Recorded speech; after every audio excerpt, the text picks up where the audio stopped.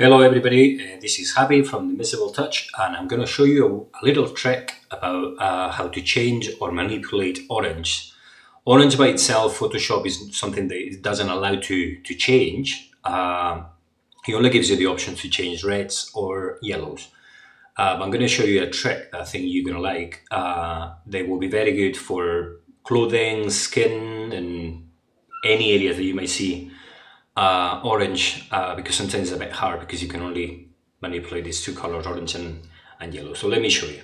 First of all, we're going to turn this skin tone a little bit more orange. By that, I'm only going to manipulate this saturation. So I'm going to increase the saturation so we see it very clearly. But obviously in your image, you don't need to do this. This is just for me to show you orange in this particular image. From here, what you need to do is very, very easy. You create with the marquee, which is M on your keyboard, you create a square, doesn't matter the size, and you fill this with solid color, and then you target orange. Okay, it doesn't have to be perfect orange, something that you think is very good orange. Okay, then you've got this.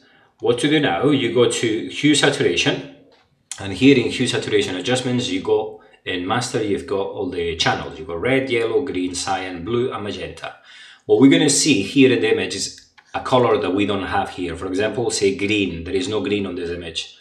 So on this case, we're going to go in green. But you have to be careful in your image.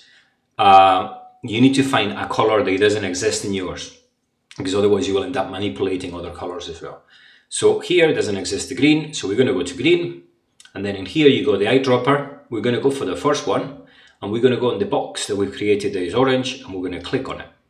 Okay, as you can see, this used to be green, red, yellow, and now it's called reds too. Why? Because Photoshop understands that this is not green anymore, so it's changed that. Unfortunately, you can change that to orange, but it doesn't matter. It says reds too. What this channel is at the moment is basically orange, and you're going to see that right now. I'm going to delete the box because we don't need it anymore. And we're going to go to our reds too, and you'll see what I mean. See? Now it's only touching orange. So this is what I wanted to show you. It's a very good tool or adjustment for dealing with saturations that you may get in the skin. And you can work obviously with a mask and lower saturation, lower opacity. And it is amazing, amazing tool. I use it all the time. You can also play with this. The lower or the narrower this gets, the more orange it becomes and less red.